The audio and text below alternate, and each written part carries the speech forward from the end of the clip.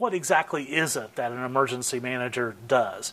And for those folks that I'm friends with, my usual response is they pay us to sit underground and think evil thoughts.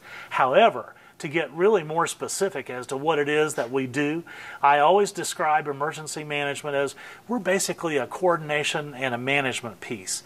There was a famous company that had an advertising slogan, and the advertising slogan went something to the effect of, we don't make the golf ball, we make the coating that makes the golf ball go further. And that's my analogy for emergency management. We're not traditional frontline emergency responders, but we're hopefully the coating that makes those frontline emergency responders go further when it comes to taking care of emergencies and disasters within our community. Basically, we're charged with making sure that we're prepared for natural hazards, for man-made hazards or technological hazards, and for homeland security related issues that happen within our jurisdiction. Global thermonuclear warfare. Today, if you just move the clock forward about 40 or 50 years, now we plan for incidents of terrorism rather than those other issues.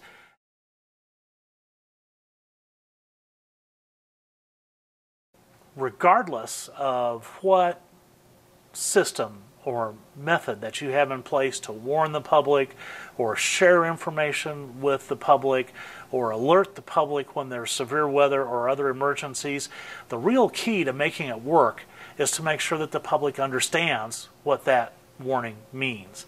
And the way that we do that is by getting out and talking to the public. Educate them about what the signals are. For example, does your community have a regular test of various warning systems? Here in Sedgwick County, we have a test of our outdoor warning devices every Monday at noon during clear weather. And we don't test it when it's cloudy because we don't want people to become so used to that Monday at noon test that if we ever were to actually have a tornado Monday at noon, they would say, oh my gosh, it's the test, and essentially ignore the outdoor warning devices. So the key to that is public education. Utilize websites, utilize the opportunity to go out and visit with civic groups, and use those opportunities to pass along the information and education to those folks, because as leaders in the community, they will go out and talk to others and spread that knowledge even further.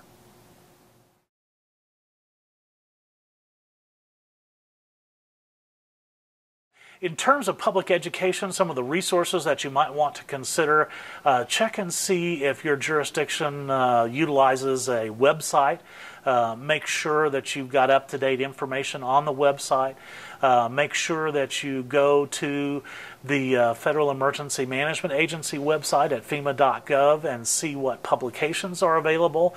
Publication support is available to at least a limited extent through FEMA, and those handouts can be very apt and very useful when you're making an appearance at a civic group to help you. You might even want to take some of the information from some of those handouts and some of the materials supplied by other organizations like the American Red Cross and combine them together in a publication that provides information tailored specifically for your jurisdiction.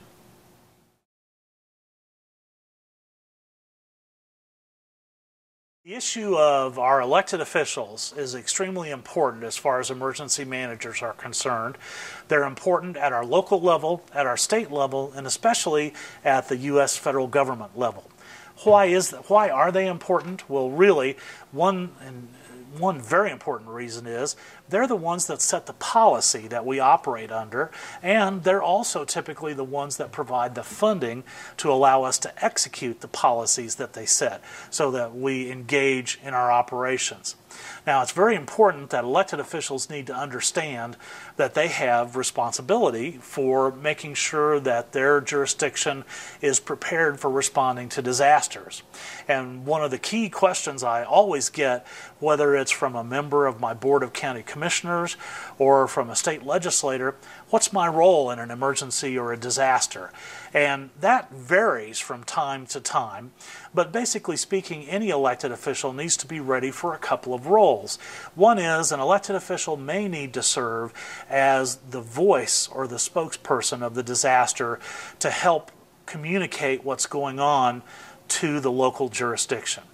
You know, as a local elected official, they're a known quantity and they're a leader within that community. And it's important that they be able to communicate what's going on. It's also important that they understand the overall process so that they don't try to get involved at a level that might not be entirely appropriate. For example, legislators and elected officials are typically policy experts, and they're typically not tactical experts. So that would tend to indicate that you'd want to keep them involved and advising you and you advising them at the policy level so that the actual frontline emergency responders can execute the tactical responsibilities of dealing with an emergency or disaster. The key here, like it is with so many of our partnerships in emergency management, is open and honest communication and making sure that those policymakers, funders, and legislators have a clear idea of what it is we need to do and the resources, particularly funding, that it's going to take to make it happen.